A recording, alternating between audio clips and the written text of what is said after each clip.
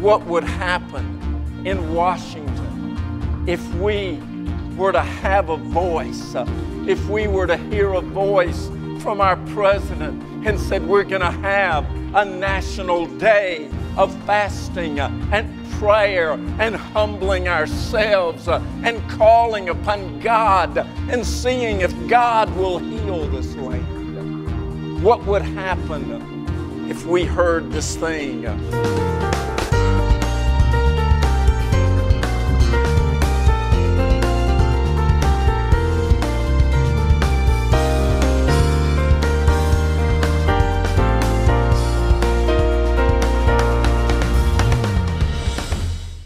Matthew chapter 17 and verse 14.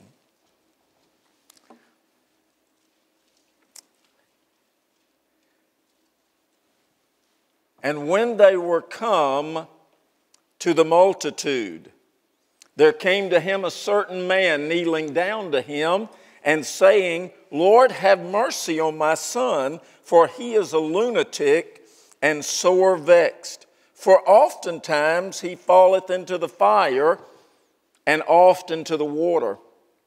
And I brought him to your disciples, and they could not cure him. And Jesus rebuked the devil, and he departed out of him, and the child was cured from that very hour. Then came the disciples to Jesus apart, and said, Why could not we cast him out? And Jesus said unto them, Because of your unbelief. For verily I say unto you, if you have faith as a grain of a mustard seed, you shall say unto this mountain, Remove hence to yonder place, and it shall remove. And nothing shall be impossible unto you. Howbeit this kind goeth not out, but by prayer and fasting. Fasting releases the supernatural power of God into your life. Fasting releases, I want you to hear that, it releases the supernatural power of God into your life. Satan does not mind if you attend church. He doesn't mind if you come to church and you can sing some songs and you can clap your hands and you can have a good time. You know, all that's great. He doesn't mind if you give $1 in the offering and leave and say that was a pretty good service. You know, but what he doesn't want, he doesn't want you to discover the power of God in your life that will bring power that is released through prayer and fasting, and you to know that power. There is a power that is released. You know, in Philippians 3:19, he makes a comment, Paul writing to the Philippians there, he says in 3:19, whose God is their belly. Whose God is their belly. But you know what? In America today, we have become so sensitive. We eat, well, I started to say we eat everything. But we don't eat everything, but we eat nearly everything. And we cook it, and we have cookbooks. Probably the number one book in your house are cookbooks. They really, think about it. They're probably cookbooks. We eat better Mexican food than the Mexicans. We eat better Chinese food than the Chinese. Becky cooked something new last night, a seafood gumbo, and tried it out on all of us. And it was pretty good. You know, but fasting crucifies King's stomach.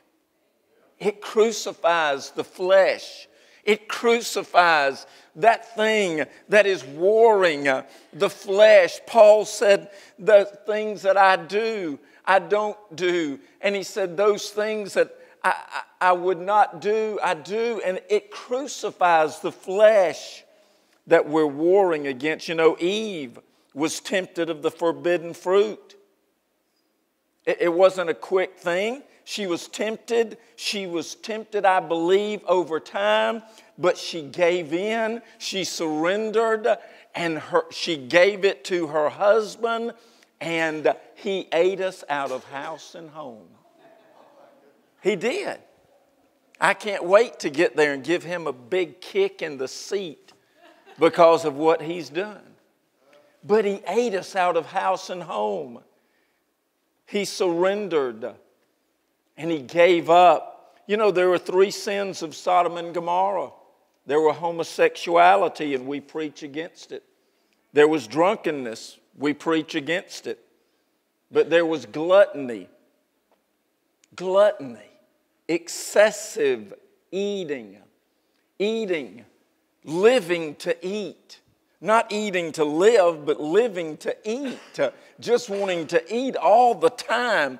Whatever, desserts, whatever we can get. You know, Esau sold his birthright for a mess of pottage. He was coming in, and he looked over there, and he said, man, I am starving to death. How much do you want for that big pot of pottage you got there? And the guy said, well, give me your birthright. Your birthright? That was something in the Old Testament. But Esau said, okay, and he sold his birthright for a bowl of pottage. Manna. Manna. That came every day. That was there every time they needed it. It was there every day. They could get fresh manna. They could get it real. They could get it alive. And on the 6th day, they had to gather enough for 2 days because it wouldn't be there on the 7th day. And they gathered it up. But listen to them as they write in Exodus 16. Listen to them. They said, would they we had died when we sat by the flesh pots and ate bread to the full. Listen at that. Numbers 11:4. He said, remember the fish that we ate in Egypt. They were sitting there dreaming about food. They were sitting there dreaming about something. And then there was another occasion when they said, well, we don't have any meat to eat. We're just tired of this. And God said, by this time tomorrow, you're going to have all the meat you want. But you know what happened to them? By the time they got it, the anger of the Lord, and while the meat was still between their teeth, the Lord smote the people. You know, there's a real thing. You know, in Luke chapter 4, verse 1, Luke chapter 4, verse 1, it says, God led Jesus. Jesus was led of the Spirit into the wilderness. Why? What was he doing in the wilderness? He led him there for a fast, for a 40-day fast. Can you imagine? He's led into the wilderness. There's no food. There's nothing to buy. He's led, and he's led for a 40-day fast. Satan tried to stop the fast. Satan tried to stop it. First, he said, if you are the Son of God, turn this stone into bread. Hey, if you really are the Son of God, turn this stone into bread. What was he trying to do? Jesus was hungry. The next verse says, and Jesus hungered. He was hungry. a 40-day fast, and your body, your very being is crying out for something to eat.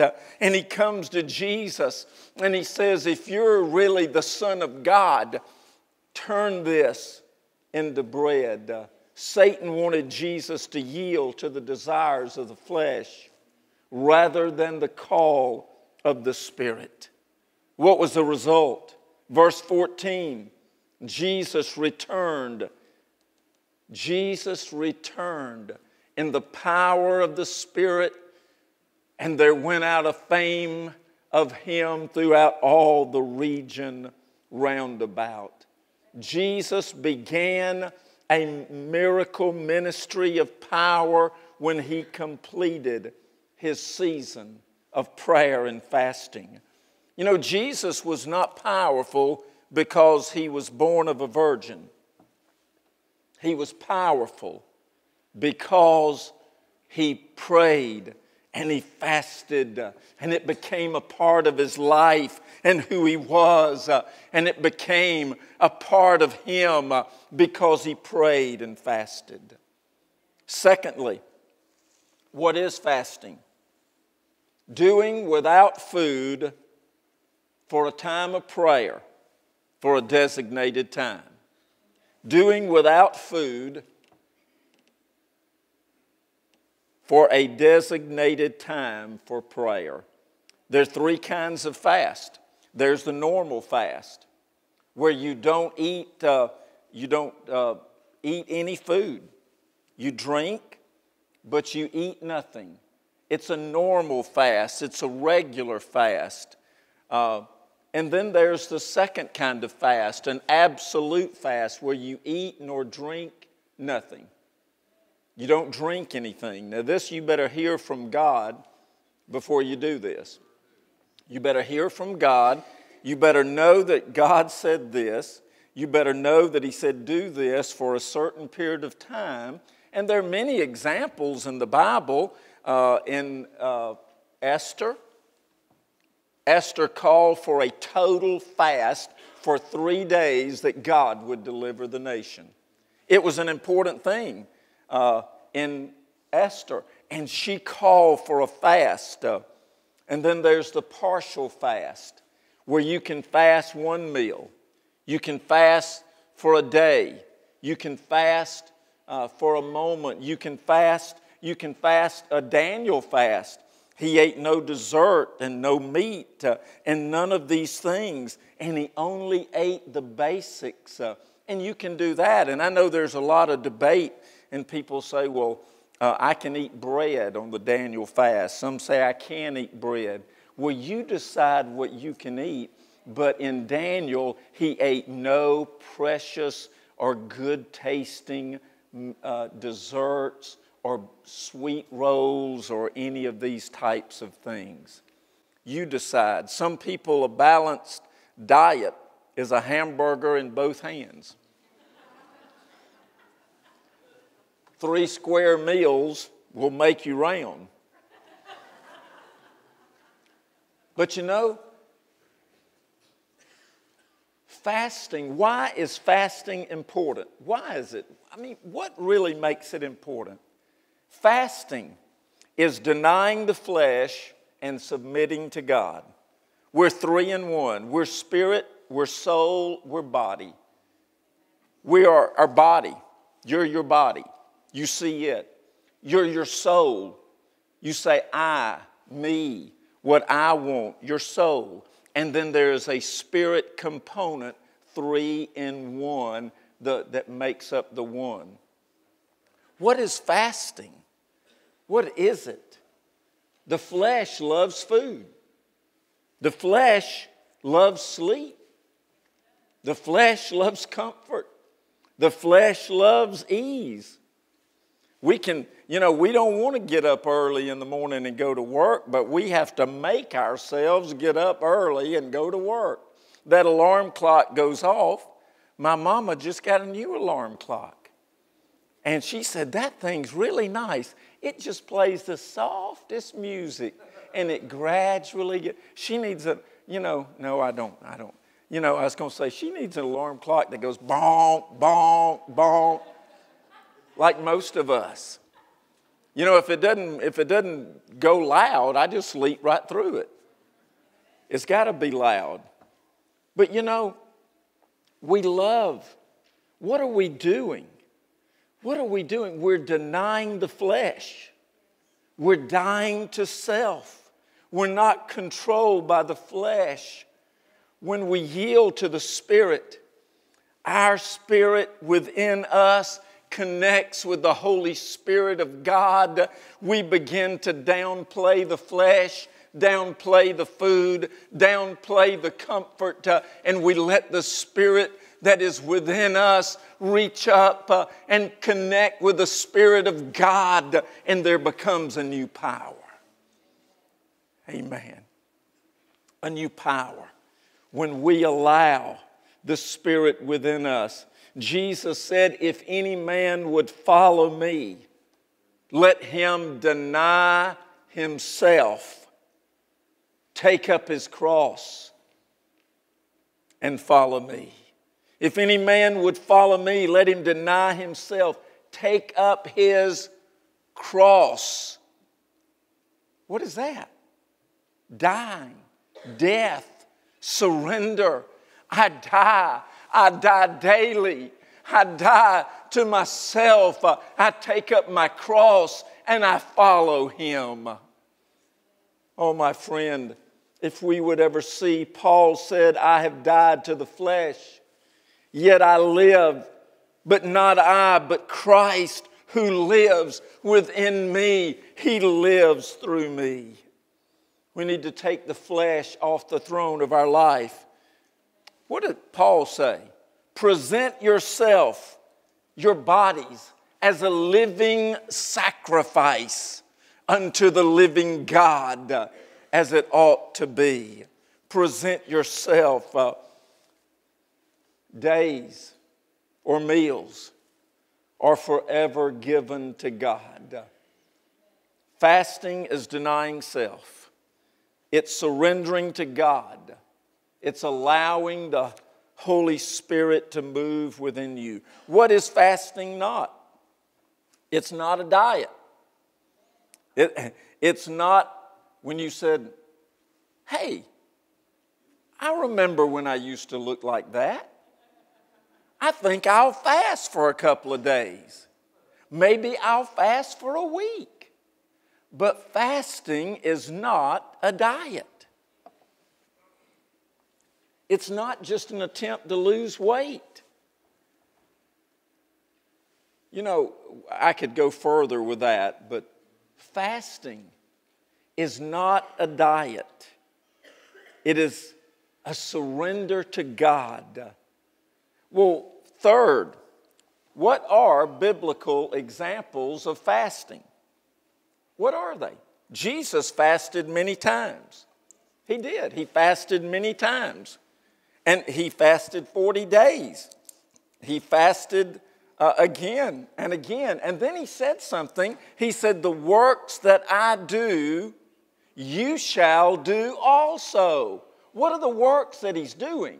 He's fasting and praying and getting power for life and for miracles. This is what he's doing. Moses fasted 40 days, as well as did Joshua. Paul fasted. Paul did an absolute fast when God knocked him off the horse and he was there. And God said, Paul, I want to talk to you. And Paul said, okay, I'm going to talk to you. You know what? When God wants to call your name and you get serious and you say, I'm going to talk to God, there is an answer. Daniel fasted 21 days. All of Israel fasted for 3 days during the time of Esther. I mentioned it a moment ago. Why? The nation was in grave danger. I mean, in Iran, at this moment, in this time, much of Israel was in Iran. They had been carried there by the Persians. And they were there, and Haman, who is an Agagite, anybody know what an Agagite is? An Amalekite. You know what he was? King Agag of the Amalekites. He came up with a plot, and he came up with this plan where on a certain day, every single Jew and the entire kingdom, that anybody who attacked them or destroyed them could have all of their property, and it was perfectly lawful. And it could not be changed. Now, wow, what a situation. Every Jew in all the kingdom, and they can't change it. And their property is surrendered. But you know what? Esther said, I want every person in this kingdom to fast with me for 3 days to save this nation. And she went before the king. And this was important because if the king didn't hold out his scepter, if he didn't hold it out when you came in, you were immediately slain. But when Esther came, he held out the scepter for her. And as she came, oh, let me tell you the rest of the story. Is it okay? I just tell you the rest of the story. He holds out the scepter. And she comes to him and he says, what do you want? She says, I want you and Haman to come to a banquet. Haman's over there going, oh, she only wants me and the king to come to the banquet. You know, this is really good. And they come to the banquet, and they're sitting there, and he said, Esther, what do you want? She said, I would really like you to come to another banquet tomorrow night. And he said, oh, man, another one tomorrow night? And Haman's, well, you know what happens? He gets there, and finally, he says, you got to tell me what you want. And she said, there's somebody trying to kill me. There's somebody trying. He says, who? Who is trying to kill my wife? And she goes, him. And Haman, I'm sure, turns about 4 colors. And guess what? That same day, Haman was hung on the gallows that he built for Mordecai, and his 10 sons were hung along with him. And the bottom line is Esther she already was the queen. Mordecai became prime minister, and the nation of Israel was saved. And he made a new proclamation that every Jew that took up weapons and defeated those that came against them could have the property of the attackers. Oh, I want you to know God's power is real. Let me read for you a little bit, if I can. Our nation was in danger. It was in grave danger. Abraham Lincoln was our president.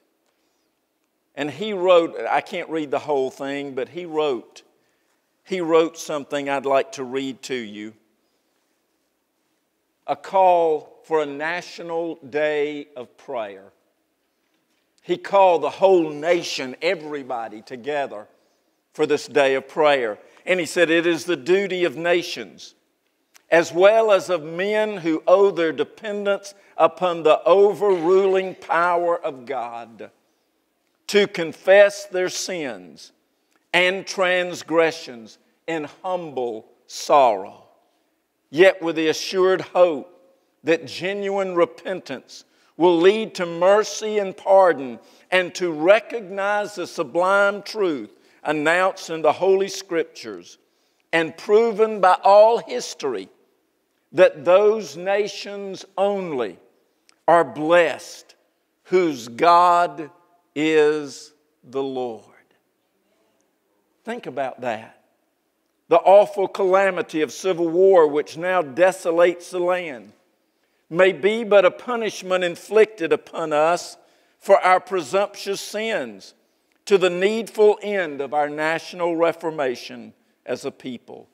Intoxicated with unbroken success, we have become too sufficient to feel the necessity of redeeming and preserving grace, too proud to pray to the God who made us. We have grown in numbers, wealth, and power as no other nation has grown, but we have forgotten God. We have forgotten God. We have turned to our own way. What would happen in Washington if we were to have a voice, if we were to hear a voice from our president and said, we're going to have a national day of fasting and prayer and humbling ourselves and calling upon God and seeing if God will heal this land? What would happen if we heard this thing? Why is there North Vietnam? Why is there a North Korea? There is not a North and South America, because God heard the prayer of Abraham Lincoln and He did not turn away. Folks, what we need is not more laws, not more gun control, not more federal giveaway. What we need is fasting and prayer and humbling ourselves and laying it all aside and saying, oh God, have mercy upon America. Amen. Amen. Praise the Lord. Matthew 9 and 15. Jesus said, when the bridegroom is gone, then shall ye fast. When the bridegroom is gone, then my people will fast. They will call for me to come back. They will long for my return. They will be looking to heaven. They will be laying all aside. And they will say, even so, come quickly. Lord Jesus, we're calling for you. Oh, my friend, fasting breaks the bonds. It tears down strongholds. It breaks everything that would hinder. Fasting releases the power of God into your life.